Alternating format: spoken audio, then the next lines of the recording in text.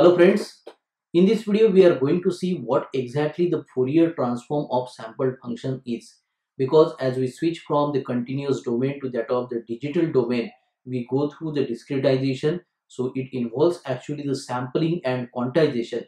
Just now we are finished with the introduction understanding of what exactly the Fourier transform for the one dimension or as image as a data two-dimensional signal is, and the understanding of frequency domain representation for the samples. So now we shall be having the understanding of Fourier transform of sampled functions. So let us begin with this topic.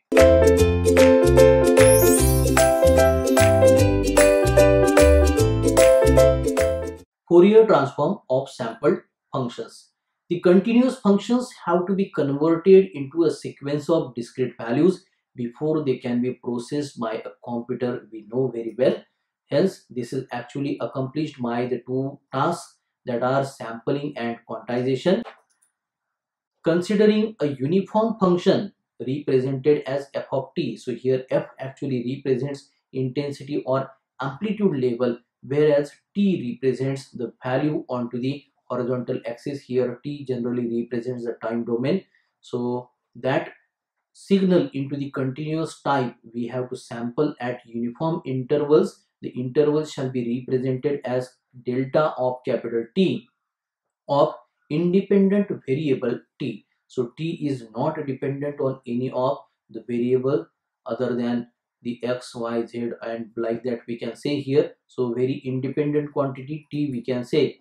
The graphical representation we can have for f of t like this. The nomenclature for first part, it is simply a continuous function f of t. Here we can see that onto the horizontal axis t is there. This is the origin represented with the value 0, and here we can mark the amplitude level with the representation of f that is dependent on t, which is independent. So this is the amplitude level in continuous fashion. We are having the variation. So at each and every fraction of t we have the value of f, hence we say it is a continuous function. Next we have the second type of signal that we have to take the help from. This is actually a train of impulses used to model the sampling process. So here again onto the horizontal axis we have t, but the impulses are there at a specified time interval. Here the origin is matched to the earlier figure. Here it is again marked 0. The time interval is represented by delta t here. From this first impulse, if you need to go for the second impulse value, we have the marking twice delta t. Similar is the fashion onto the left hand side, also onto the negative side. So 0 to minus delta t to minus twice delta t. So this way very infinite train of impulse we are going to use, and that shall be helping us to have sampling of this continuous function. So by the next step, this sampling shall give us the product f of t with s and delta t to the suffix as a function of t here. So this is representing the impulse train, and this is representing the continuous signal that we have represented onto the earlier slide. So here we obtain the impulse values at these particular specified intervals, and they are representing the amplitudes right from the original signal. So the intervals are same here. Now from that particular signal we can name it the sampled function formed as a product of the two signals shown onto the last slide. We can say that there is figure A and figure B, or signal A and signal B here. Next is the fourth part. Here we have represented, these are representing only the sample values or the amplitude levels we can say, that are obtained by the integration and using a shifting property of the impulse. So these dots represent only the amplitude levels, and that too at a specified time interval of delta t. So this is represented f suffix k given by f in bracket k times delta t here. So as we have the discretization, and we can represent k as a parameter onto this horizontal axis.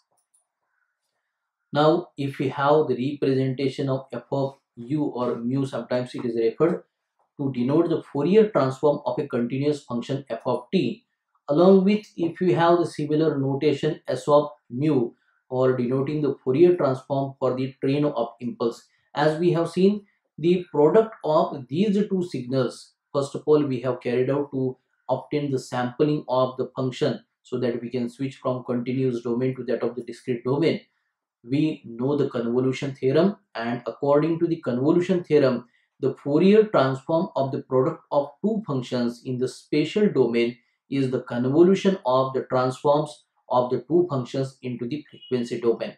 So using this convolution theorem, the sampled function Fourier transform, we can represent f of mu, that is having a bar over here, and that can be obtained by this particular operation. So here the representation is of the original continuous value signal along with the impulse train, the product of the two, that is represented with the bar over this f of t, and this is actually the convolution of the Fourier transforms of the continuous signal and that of the impulse train represented by f of mu convolved with s of mu here. So S of mu is actually the Fourier transform of impulse train, as we have talked about, is obtained by 1 upon a delta t. This is actually the normalization for the weight, and it is with the summation for n is equal to minus infinity to infinity. As we say, the impulse train is infinite on negative as well as on positive side. The impulses are represented by the del here, so it is of mu minus n divided by delta t here. Next, we can again have the representation of f of u bar given by f of u convolution with s of mu here. So it can be having this particular integration step, the normalization. Finally, we can have the representation by 1 upon delta t summation n is equal to minus infinity to infinity capital F in bracket u minus n divided by delta t here.